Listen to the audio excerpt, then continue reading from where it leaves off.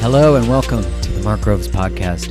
So today's guest needs no introduction, but allow me to reintroduce Terri, who is a psychotherapist, an absolute truth teller, like words cut right to the soul and liberate us. I honestly couldn't be more excited to be able to share her words with you today. This is a reboot. This is one of the most popular episodes that has ever aired on my podcast, and for very good reason. It is called The Disease to Please. It's on the subject of codependency. And this subject itself, we often don't even know that we're codependent. And as Terri talks about, we are often high-functioning codependents. We have no clue that we're giving away our power, our energy, and all these different things because it's so normalized. And that really, for me, has been one of the most freeing things about learning about codependency, is recognizing these places where I'm stuck, where I give myself away, where I self-abandon, where I people please, where I'm afraid to get negative feedback, but at the cost of turning down my voice, my truth, whatever that might be. And I'm sure that when you look at your own life, you might see where you silence yourself, or where you haven't pursued your passions or your dreams, or you're afraid to rock the boat, or you really live in this state of wanting to take care of and please other people. You're about to have your world rocked because there's a reason this is one of the most popular episodes. And so I'm so honored to have had the experience of creating a course with Terri called Crushing Codependency. And we are going to be running the course live again with live calls. And if you want to find out more and sign up, you go to createthelove.com/codependency. So createthelove.com/CODEPENDENCY.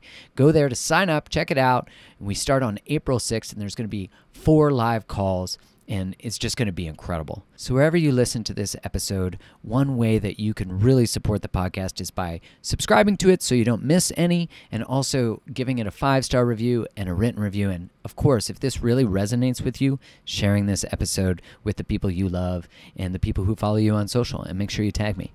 And so without further ado, here is the Codependency Master Blaster, Terri.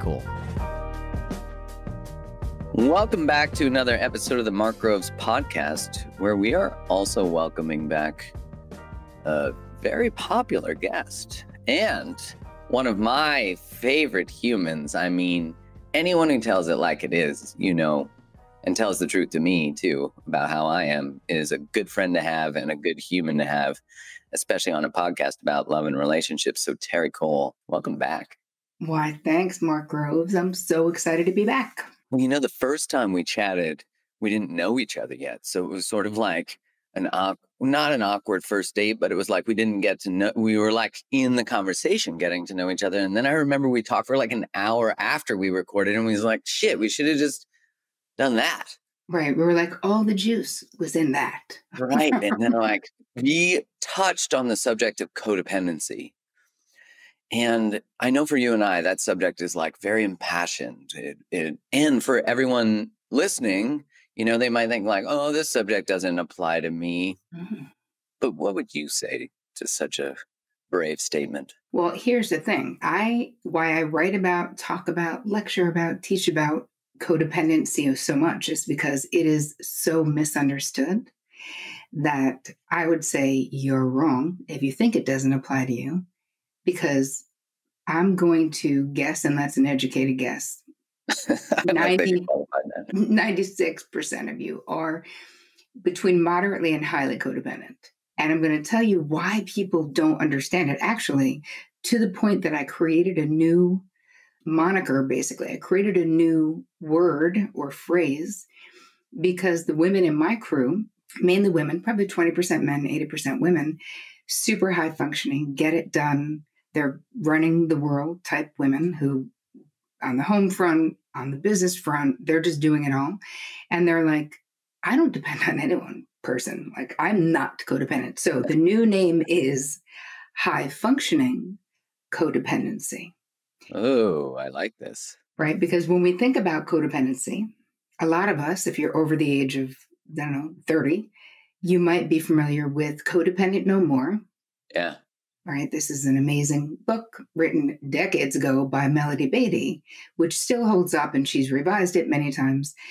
But there's a reality from her own experience that she talks so much about codependency as it relates to being involved with an addict of some kind. That it is that you are codependent, as in sort of like enmeshed or trying to rescue someone. Like that is the model, is like, it's because it's based on Al-Anon, her work, right? Like, which for people listening, Al-Anon is for people who are in relationship to addicts. Yes. Right. It is based on that, isn't it? It is. There's so much of it. I don't know if she based the text originally on it, but when you think about, we talk about enablers. So for her, this is kind of like means the same as codependency. And in my estimation, I don't think that that's necessarily true. And I don't think you need to be involved with an addict to act in a codependent way. So I think we should have a working definition of codependency. So what do you say it is? I think for me, I would say that it is where the object of our reading, our desire to fix someone, it's someone else. Like it's the work that we are doing is about other people. I love that you said high functioning codependent. I've never thought of that term, but it right away makes me think that it also could be and I guess this is operating in the other definition too, is that we don't know how to be the focus of love or receive love, that our work is outward more so. Is that fair? Yeah, I think that is correct. So we are overly focused. I feel good about that. Right on. You should. We're overly focused on the other person. But there's more to it than that, because if the way that I would describe it is being overly invested in the feeling state, the decisions, right, the choices, and the outcomes of the people in our life. And it doesn't just have to be a romantic relationship. I find that the women in my crew and my own life before I had 7,000 years of therapy was that I could be codependently attached to anybody, like literally anyone. I could be overly invested in feeling someone says, oh, hey, I'm looking for a new job. I don't like my job. Literally the next day, I'd be like doing a search. I'm like, I know a person who works here. I'm connecting you. If you want me to take a look at your resume, I will. I know there's a good stop. So there's also I know that I've never done this myself. What are you talking about? I feel attacked right now. I'm codependent with gummy bears sometimes, like I get it. Yes. But why don't we want to be? So the real question is, what is the cost for being overly invested in the feeling state, the decisions, the outcome of others? You don't have enough bandwidth to be interested in that for yourself. So your whole life is sort of living for other people. Yeah, so you're depleted, exhausted. You do. But the thing that people don't understand about high functioning codependency is that it is a covert bid for control.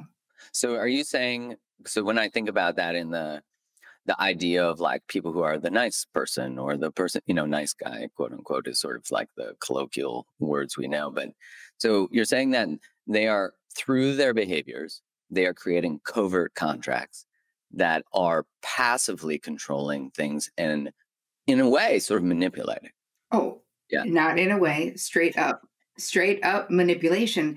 But a lot of times this is unconscious. So it isn't like saying, if you behave in this way that you masterminded some nefarious plan to control others. It's all about fear. Yeah. It's all about lack. It's all about, really think about fear. Now, if you grew up in a chaotic system, an alcoholic system, an addicted system, a system filled with neglect, or even an authoritarian system, you were trained to see what other people need and be like, how can I get that to you? It's never about what you need, how your feelings are. You learn, because as kids, we're so incredibly adaptive. No one needs to teach you this, right? This is just like life school. We just learn it. Attunement, yeah. Yeah, that's exactly what it is. And you only need to like stick your hand in that fire of someone being mad at you, yelling at you, hitting you, screaming at you, icing you out, ignoring you. You don't need to do that often as a child to figure out the ways to avoid having that experience.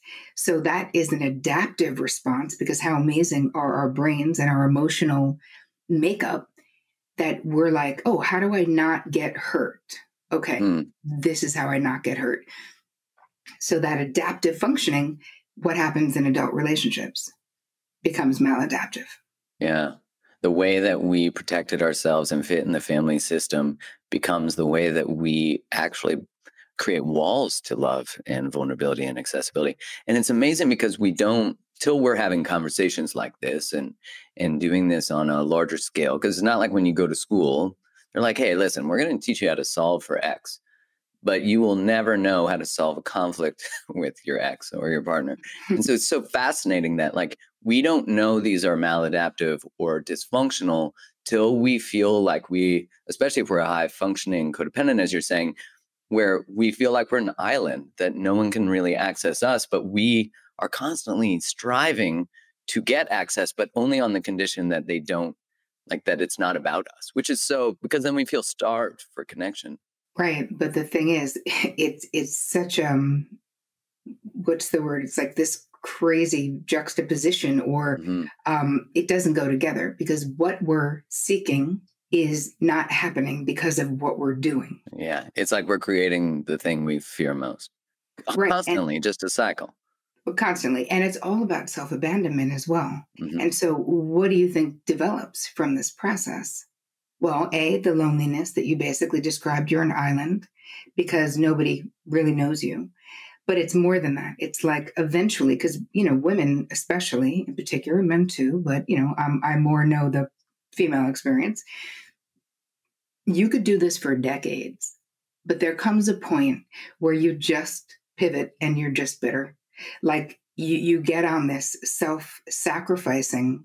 I put up something the other day and I said, as women, we're trained and we're basically rewarded for being self-sacrificing, self-abandoning, right? Like we're rewarded for that. People are like, oh, she's so giving. She's so nice.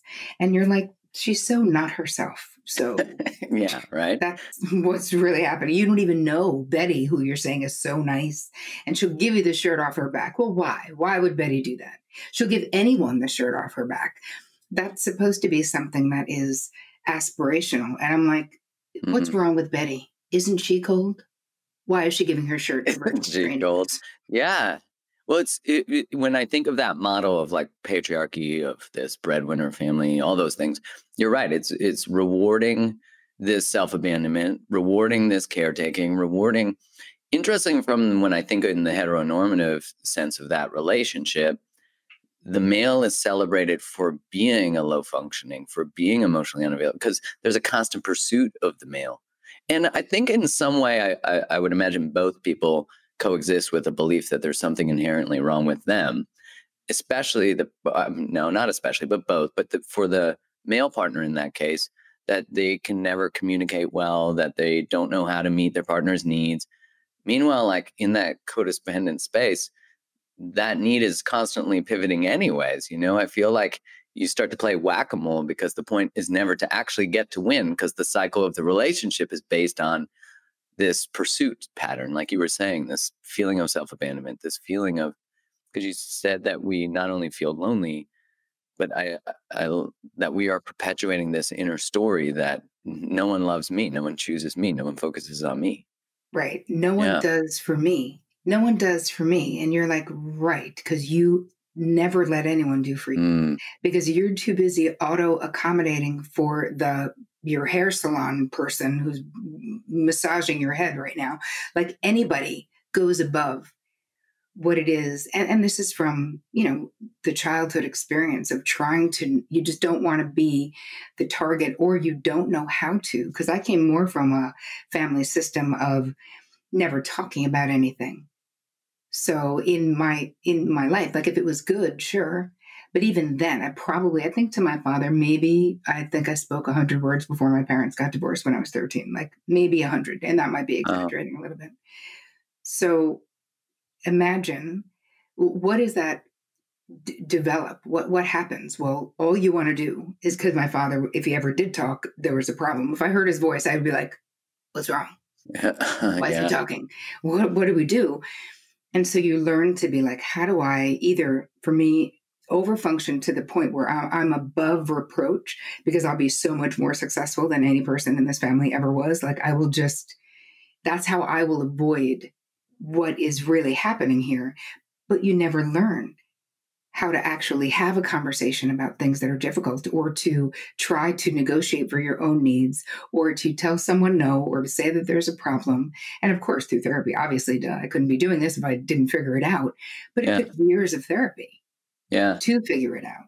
And now a master of the conflict resolution.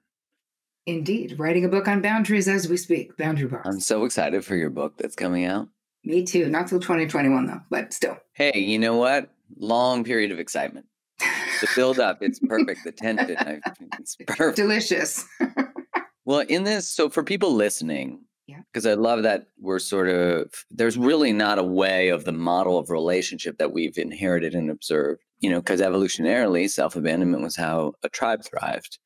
And then we have often gone to this like overly independent, but we're still in a state of insecurity in our connections. And so for people listening, and they might be going like, yeah, okay, how do I, because if you are a woman or a man or anything in between, and you wake up within your relationship at 45 or 52, and you're like bitter and resentful, and you blame your partner for all these ways you abandon yourself, where is the step of like, because I meet and see that everywhere. Mm-hmm. And then we're like stuck in this prison of a relationship that we created the agreements over because we thought that's what we're supposed to do.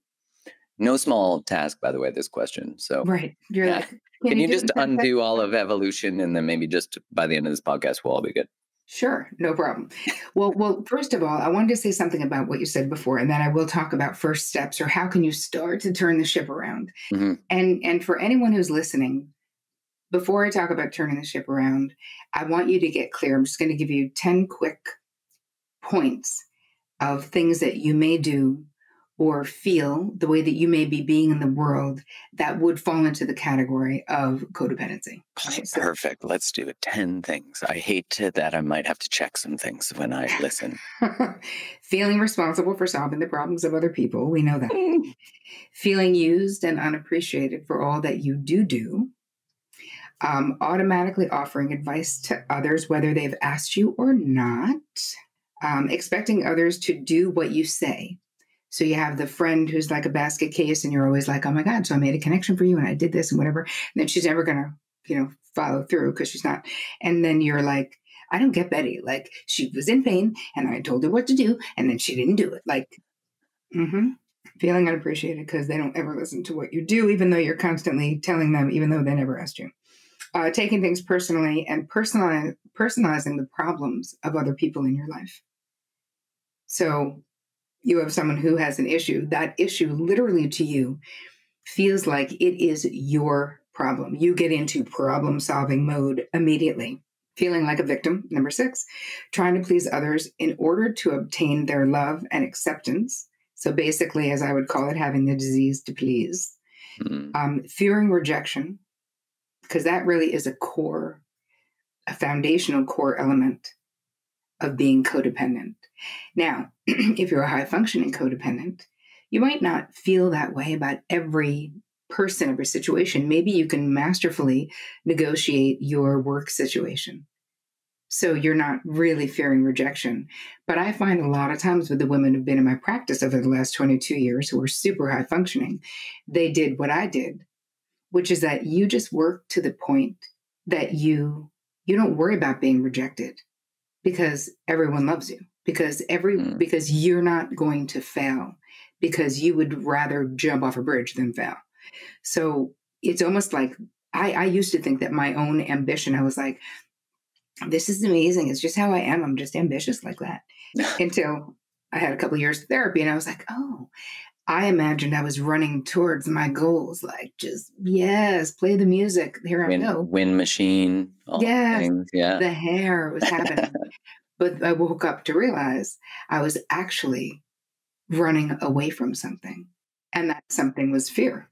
fear of rejection, fear of failure, fear of whatever. So the survival strategy there being, or the coping mechanism, as you were talking about in childhood, being like high achieve, so that when I am acknowledged, it's about high achievement and not about the negative connections that I've established when my dad speaks bad things, it's something bad's happening. So then as an adult, when you're saying this, this high achievement becomes our identity. Of course, I'm a high achiever, I'm an independent woman or man or whatever, but I see that narrative a lot in that space. I was just in New York, so you hear that a lot. Mm-hmm. And I'm an independent person, and then I achieve, but really the distraction of the high achievement is from stillness and presence to feelings that we experienced as a kid. And then we still experience like this. And then maybe the narrative that joins that is there's no available people in New York. And I'm like, I'm not even that good at math. And there's like 9 million people. Like you don't need 1 million to validate your belief. You just need one, Mm-hmm. So is that an accurate sort of representation? Yes, I think that we use many things. So some people will use addiction, like we numb our feelings many ways. Mm-hmm. But for the high achieving woman, who is the person who's attracted to the work that I do most of the time, it's you can't be, as you said, because then you might feel the feelings you don't want to feel. You don't have the skills to express yourself or to work through the problems, to admit that the past is still impacting your present. It's like, I can't tell you how many women have sat on my couch when I had an active practice and been like, listen, I don't want to talk about my parents. Like 30 years ago, it's like, fine. Like they did the best they could. I feel like I can't blame my parents. And I'm like, okay, dude, we're not blaming your parents, but we got to find the origin of the injuries. How we have to connect the dots backwards to there is like perpetrator zero or situation zero, just like there is with some pandemic, right? Where you go back and you got to go, oh, now I see why every boss I had was like my punitive father. I get it. I was repeating something because I was still in pain or that injury was still charged in some way. So so since we're in this model of like high achiever, powerful, because this is the sort of like a rebellion / result of the feminist movement that then rejects the patriarchy and then goes to this other extreme of independence. And I might not be using the right word in the right order. So people listening, if you're triggered, stay with me. So in that high achievement identity, if we then have to turn towards the fallibility of ourselves, the way we haven't shown up for ourselves, our codependent nature, our childhood not being perfect or just not wanting to look at it or the pain that occurred, we are avoiding the shame of the unworthiness then being triggered. Is that right? Mm-hmm. So inherent in the identity is an inability to even look at that thing, because it would then, the high achiever perfectionist would then be imperfect. Right. So how can it's almost like, well, if I do this, what happens to this false self that I've spent so long erecting and perfecting? Like that shit took a long time, right? So yeah, I've been building this indestructible model for ages. I wash it down with martinis. What's happening here? Right. And I don't identify with being weak, quote unquote, with being needy, quote unquote, with all of these things. But it's like trying to cut off a part of our humanness because we're all of those things. Yeah. We're weak, we're needy, we're strong, we're independent, we're everything. Hold on, before we continue, I'm going to get the last two. Oh, shit. We haven't People even hit will remember. I know. I'm like, squirrel. Let's talk about it. Okay, sorry. Number 9 is using manipulation, guilt, and shame to get what you want. So again, as I said before, codependency is actually its own covert bid for power and control. Because we want to control things so things don't get chaotic. We can't stand the chaos of other people's lives. And so we don't even think about it. We are the auto advice givers. We are just doing it. Number 10, making excuses for the bad behavior of others. And trust me, I could have had like 30 points, but I figured I don't want to spend the whole time talking about points. So, I mean, if you nodded your head to more than half of those, yeah, and you did. So I'm not even in your house, and I know and you you did. did. I can't even see your face. The first one you said, I was like, "Yep, okay. Well, this is a tough start." Okay, so I want to understand and discuss this idea that, okay, so we have high achieving, because I see this all the time. There's a question I get a lot. We have this high achieving female who is like, I can't find a man who is okay with my level of success and power. And what I at least find often lives in that is that's sometimes true, of course, because men have to they have to find their own value in a different way than being a provider, than being the breadwinner. And so there's a humility that's required to reorganize what masculinity and actually being a man means.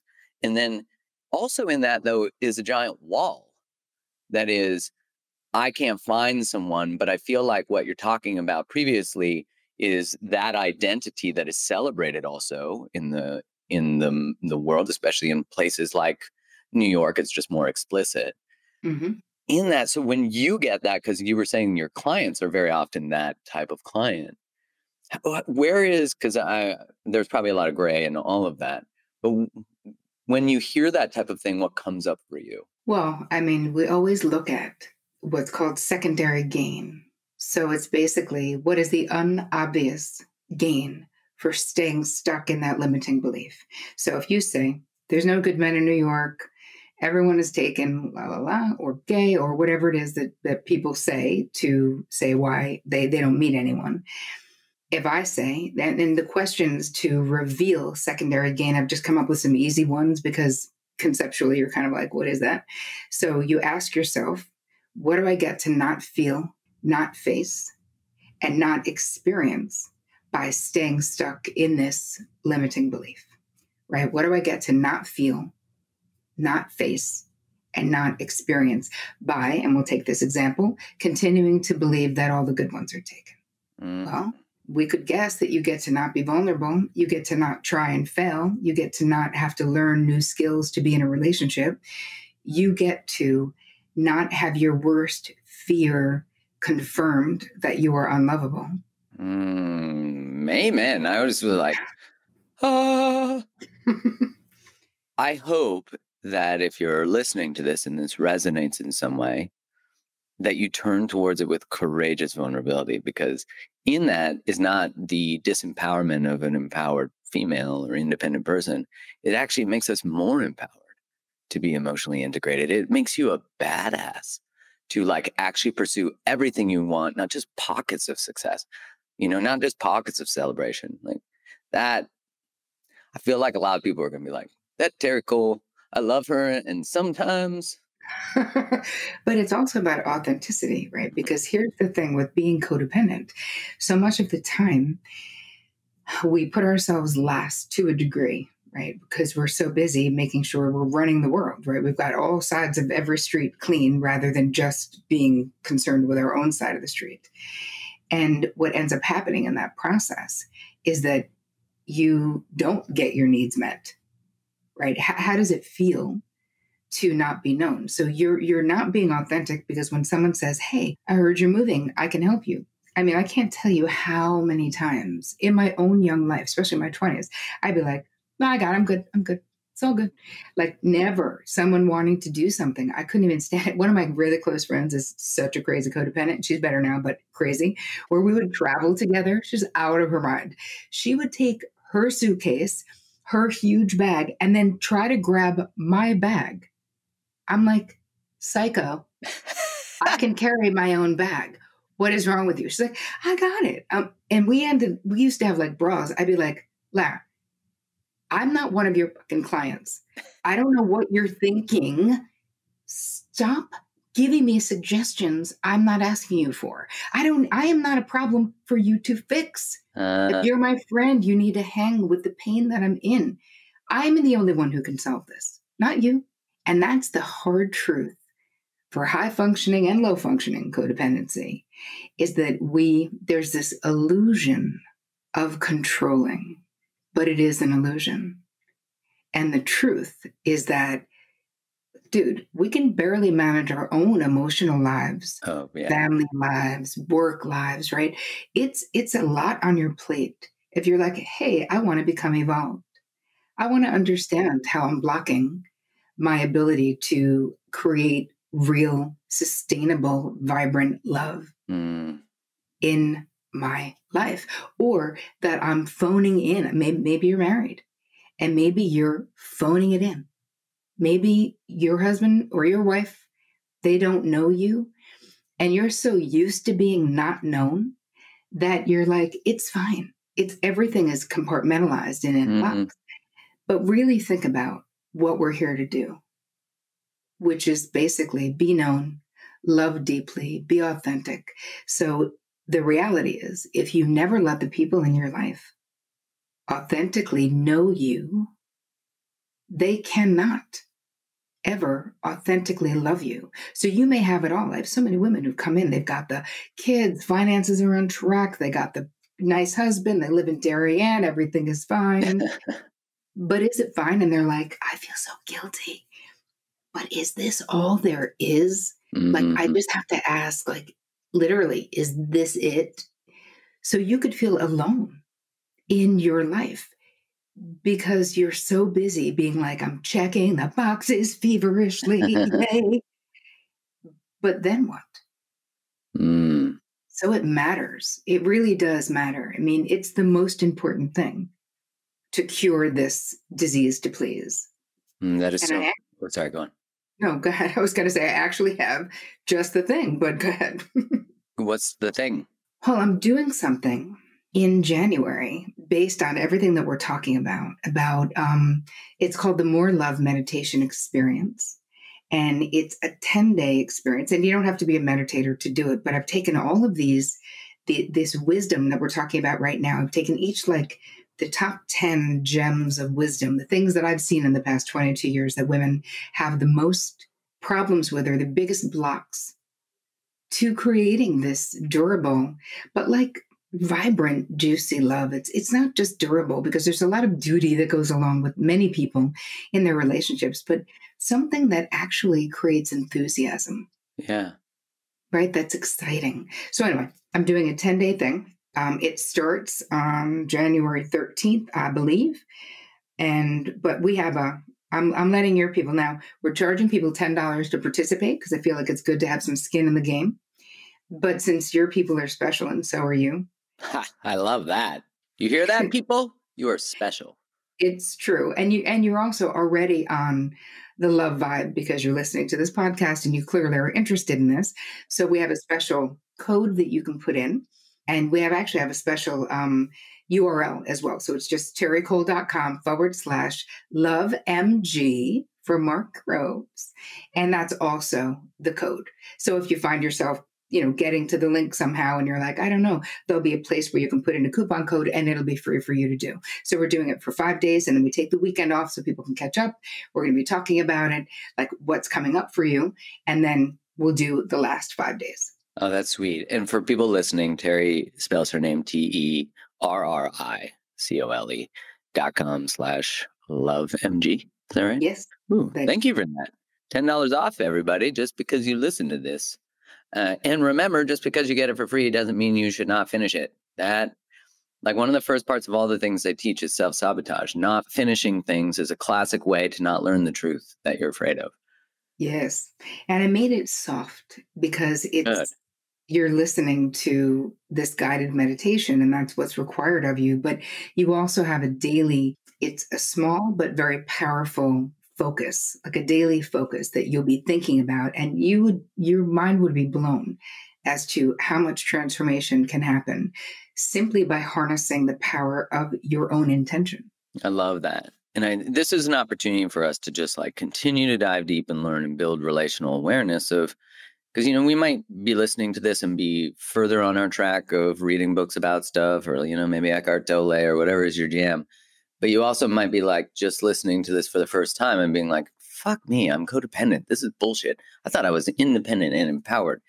And that's the first part, is like the first part of just the glitch of cognitive dissonance between what I thought I was doing and what I'm actually doing. that gap is such a gift, but that gap is also the space that causes us to swipe on Instagram and drink a lot and smoke weed and do all the things to distract us from the dissonance of responsibility to show up for ourselves. Yeah. And also getting clear that so much of the time we say we want things, you know, but this is an opportunity for you to actually get something. And I made it so easy. It's so gentle. But I promise you, if you put your heart into it, it's 10 days. So if I told you in 10 days, you could transform something that's been creating pain for you for a lifetime, would you do it? You know, people, my clients used to say to me, because I would make all of my therapy clients meditate. I'm a meditation teacher. I have a bunch of CDs out. And they would be like, I don't have time. I just can't do it. And I would always say, hey, let me ask you a question. If at the end of 30 days, if I made you an offer and I said, if you meditate every day for 10 minutes, and I'm giving you the meditation, like you don't even have to like sit with your thoughts because I'll be talking. At the end of 30 days, if I promised that I would give you $5 million in cash, I don't know. Do you think you could do 30 days of meditating? I mean, I will do it. Well, everyone would do it. Yeah, So of course. what we're really looking at is, what is your motivation? Because 2020 could literally be your year of real, epic love, even if you're in a relationship. So this isn't just for single people. This is it. All of my work starts with creating an amazing relationship with yourself, but that includes knowing yourself, understanding why you are the way you are. Stop judging. My God, stop being so mean to yourself. Like, with curiosity, as Deepak Chopra would say, right?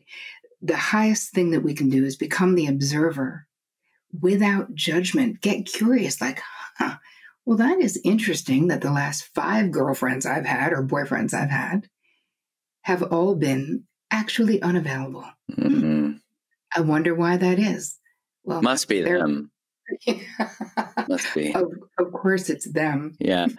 It's just fate. What are you talking about, Terri? It's just fate. Got to be in the right place at the right time, because, you know, people are just unlucky in love. I'm like, no. You know why? Because it's not magic. It's psychology. Right. It's patterns. Make a different choice, get a different life. There you go. It literally is that simple. It's just the complexities of changing a pattern create so much fear, you know, because even cycles of certain pain are still certain. And what a gift of adulting it is to take a leap towards something you've never done, to have a conversation you've never had, to see yourself in a way, maybe with some compassion for, you know, the kid in us. Yeah, and maybe to do it in a sacred space. So I think so much of the time we don't do it because we already feel alone. And you're like, I don't know where to start. But what if someone else knew where to start, right? Wait, we have to go back to, though, because I promised we would. I said we would go back to turning the ship around. If you're in a relationship. Nice memory, by the way. Thank you for going back to that. Well, I just know people are going to be like, hi, she said she was going to turn the ship around and give me something to do, but she didn't. You just turned it around. Perfect. We're turning it. That's correct. But what were we turning the ship around from? If you find out you're codependent and you're in a long-term relationship, how do you start to change that dance? Yeah. Yeah. Well, before we do anything, first of all, we have to just get on board together. I'm a psychotherapist. I've been doing this for over 2 decades. Small steps equal massive transformation. So much of the time when we think about these things like changing something, we're like, oh my God, I need to know everything. I have to know the exact words and I need to, and they're going to, and I can't, and it's too much. I mean, how many of you have not gotten out of relationships because you're like, fuck, we own something together, or I'm so close with his sister or her sister or whatever. Like, we have all these stories of like, why we can't change something. And so much of the time we'll say, no, I know them, you know, they're not going to change. And I'm like, okay, here's the thing. We don't care. We don't care that they're not going to change, because your healing comes from you having the courage to stand up and do something different for you. And it doesn't have to look like some crazy confrontation. Everything I teach is like ease and grace. We can do it with love if it's appropriate, or not if it's not. Yeah. So before we even get into what you can do to turn the ship around, I want you to know that whatever you realize, maybe just from listening to this podcast, that does not require you to take action. right? So much of the time in my practice, there would be this code language that women would talk to me in, and they would say, I'm so confused. I'm really torn.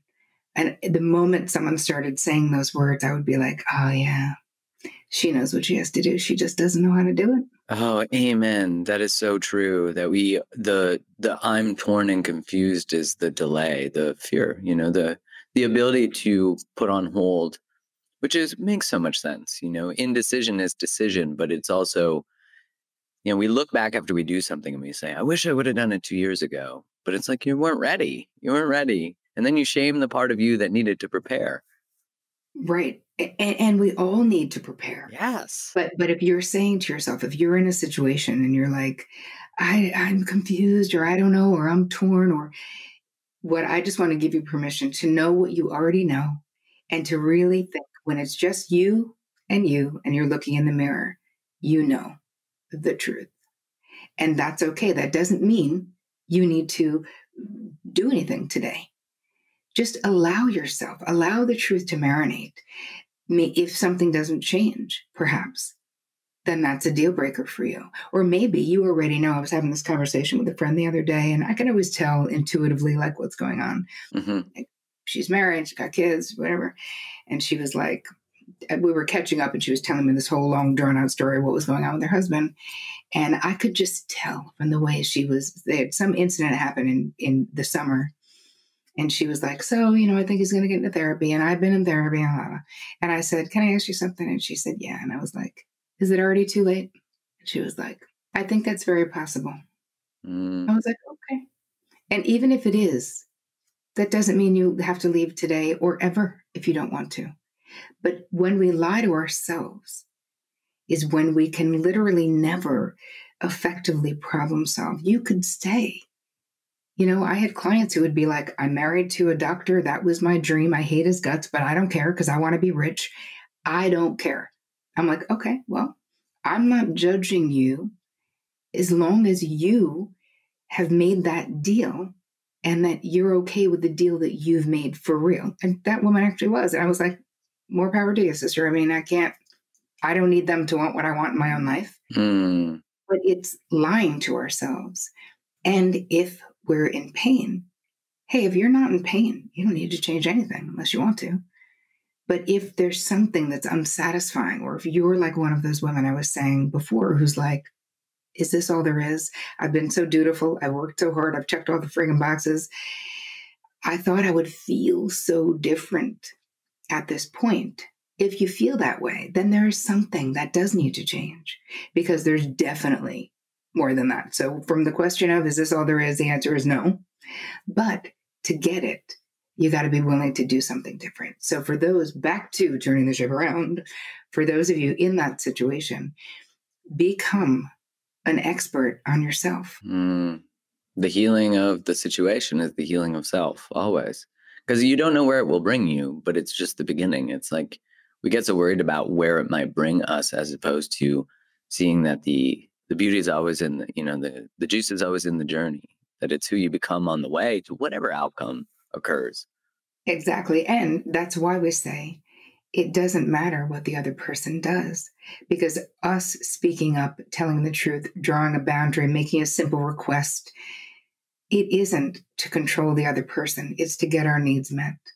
If the other person flips out, if you're dating someone, this is how you can tell if someone's a psycho early on in the dating situation, is if you push back, if you ask for something, if you say, no, actually, I'd prefer to do something else, or you will see all of that love bombing that they might have been doing to you shift into a different behavior.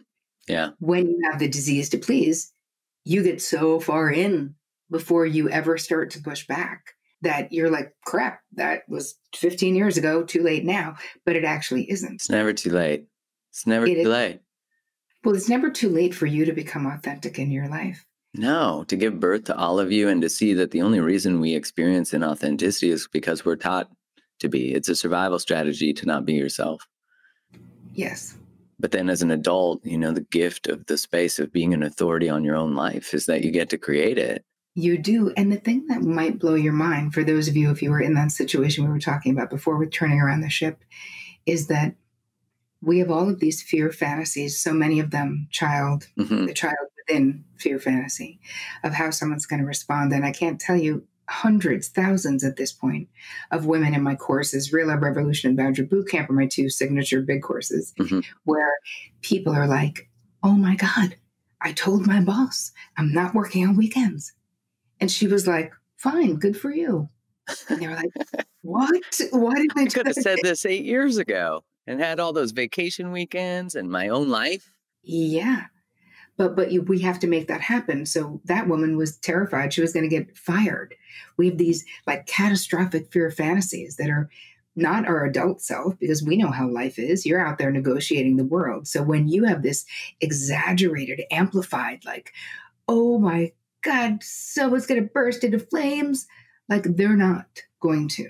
But what you did by saying what you said to them, even if they said, I'm sorry, I cannot accommodate you, is you gave them, instead of giving them corrupted data about who you are and what you want and what your preferences are, you gave them solid data, information about who you are. So it isn't, we tell the truth, not because we have to get our way every time. Because what I also find with codependence is that if you're always accommodating other people, you also are not the best at taking a no. Oh, yeah, right. Like if you don't honor other people's boundaries, you probably get pretty triggered. Yeah. Oh, yeah. It's very personal. You are extremely upset about, and you can't believe that Betty isn't going to do that for you when you've done so effing much for her. See how the bitterness comes out? All the secret contracts you created with Betty. Poor Betty's like, but I thought you were just like bringing me soup because I was sick. Oh, no, Betty, that went in the file cabinet. Yeah, like you're going to be bringing me soup for the rest of your life, just so you know. Every Wednesday, Betty. It's your turn.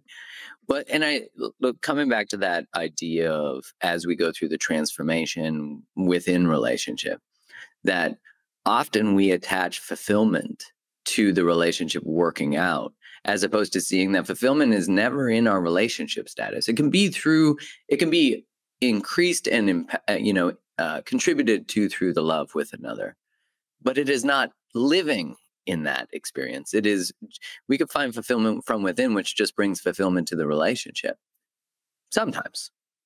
And sometimes our fulfillment leads us away from the relationship because the other person doesn't want the renegotiation of agreements. Exactly. But part of it is when you're a codependent, you have to think about that we're looking for others. Like us helping others is what makes us feel valid, makes us feel worthy of something, right? We helped this one and helped that one and did these things and made sure this person didn't whatever. And it's like we have to fill up our own bucket. And we hear these like platitudes or whatever. And you're like, what does that even mean? That means knowing how you feel. That means caring how you feel. When you're a codependent and have the disease to please, we prioritize keeping the peace, not upsetting the apple cart, above figuring out who we are. And it isn't just revealing, what always annoys me when in this space of like empowerment and self-improvement, people are all like, you just have to be your true self. Just peel back the onions to your authentic self. And what I want to say is, that's not how it is. We work to create who we will become. We decide. You may naturally be a particular way, or maybe you have a downloaded blueprint around relationships that make them, very combative, let's say. You don't have to take on that. You can decide you're going to do it differently. But it isn't like just being in therapy and peeling away the layers or taking a bunch of courses will do that. It requires work on our part every day. Who will I step up for in my life? Who will I be? Am I abandoning myself or am I honoring myself? Am I telling the truth even when it's hard as hell? I want to avoid it so bad still. And I've had 35 years of therapy, but I don't avoid it, right? I just still want to for a second. And then I go, right, but no, this is the truth. That person, you honor the other person by speaking up for what is. And not to mention, when we stay in these messed up relationships where it's like this cycle of bad stuff, cycle of abuse maybe, or just cycle of like badness, let's say, we are colluding with the lowest part of that other person instead of inspiring. Like we could hold their higher self in mind. We could get committed to being our higher selves. What are your morals? What are your values? Where is your integrity in the whole process? So we have this illusion like it's like, I want to be nice. I didn't want to tell them that I didn't like the thing because it wasn't nice. No, you know what? You didn't tell them that you didn't like the thing. And I don't mean do it meanly. Yeah. But what happens is they think you like the thing now. So now you're going to have to pretend to like that shit for you like NFL Sunday? No, you don't. You liar. But that's, as you were saying before, we like create this actor who we fall in love. Our theatrical self falls in love with another theatrical self. And then when we want to become our authentic self, we often cave back to the theatrical self. And I love how you said that we often shrink to meet them instead of rising and inviting them to meet us in a risen state, and that's where true authentic connection is born. I mean, that's why we feel so unfulfilled and not seen, because as you said earlier, we're not showing ourselves. So we feel unloved and then we blame them when we've never actually even given them the opportunity to love all of us. And that is, obviously I say that with compassion, because the only reason we don't show them all of us is this belief we're unworthy of it.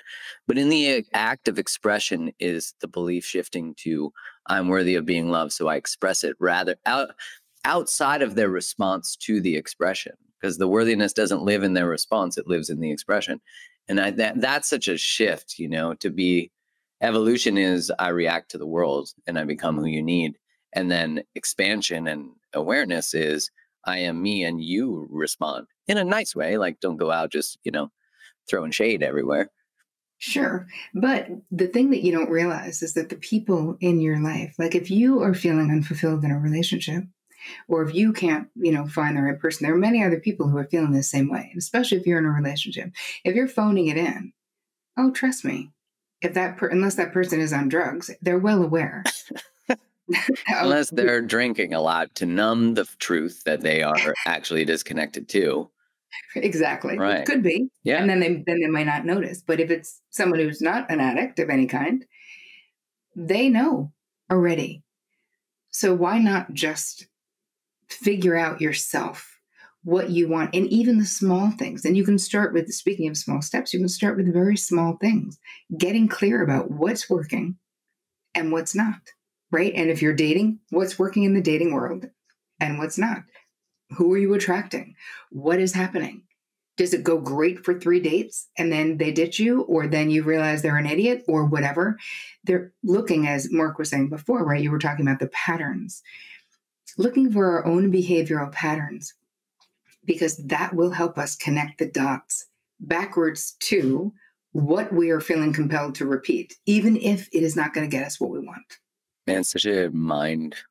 I was not going to swear. It's such a mind fuck when we see that we are repeating painful patterns, like for the conscious mind to process, why would I do that? And then for the ability to understand that we do that out of the desire to heal it. The desire to learn a skill set that we were never taught, that mom never said no to dad. So we don't know how to say no. So we repeat it till we learn the thing. Right. But imagine it like it's a little kid who desperately wants a do-over. And it's like, all right, this time though, it's totally going to be different because, and with no intervention and with no deeper knowledge of yourself, it most likely won't be. So before we go into that, whether you're turning the ship around or whether you want to turn your dating life around, it's going into yourself. And that's exactly what we're going to do in the More Love Meditation Experience, people. 10 days. 10 days to change your goddamn life. This sounds like a beautiful gift. And for you people, it's free. So literally, you have no excuse. Oh, man. And if you're like, I don't have the time, that means you actually need to make the time. Have you seen that meme where it says, next time you say, I don't have the time, try saying it's not a priority? Right?